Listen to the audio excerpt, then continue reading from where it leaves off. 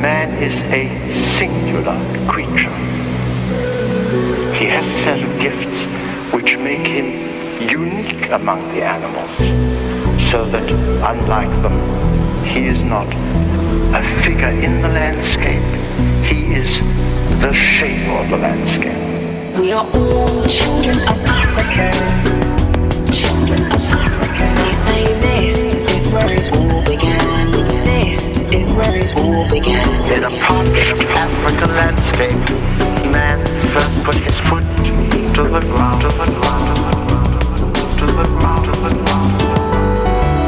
Africa was our only home for tens of thousands of years, until a small handful of people made their way out of Africa. These beings with soaring imagination eventually flung themselves and their machines into interplanetary space.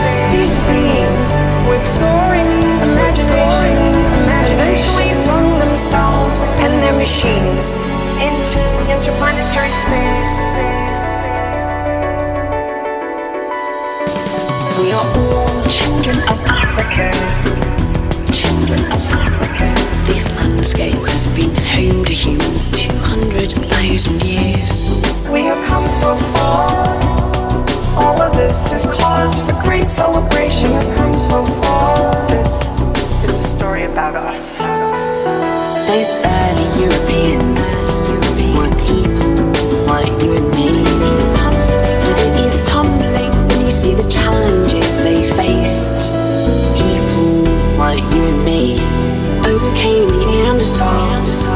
People like you and me made it through the Ice Age. These beings with soaring imagination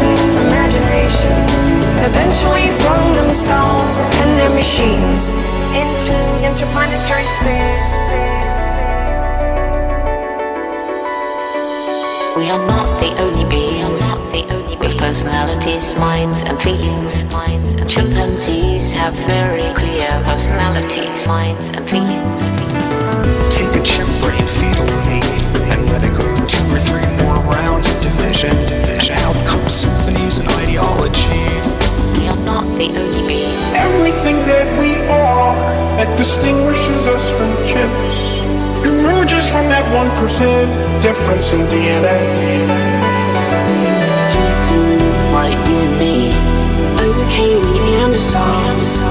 People like you and me made it through the Ice Age. These beings with soaring imagination eventually flung themselves and their machines into interplanetary space. These beings with soaring imagination eventually flung themselves and their machines into interplanetary space. Using his burgeoning intelligence, this most successful of all mammals has exploited the environment to produce food for an ever-increasing population. Instead of controlling the environment for the benefit of the population, perhaps it's time we control the population to allow the survival of the environment.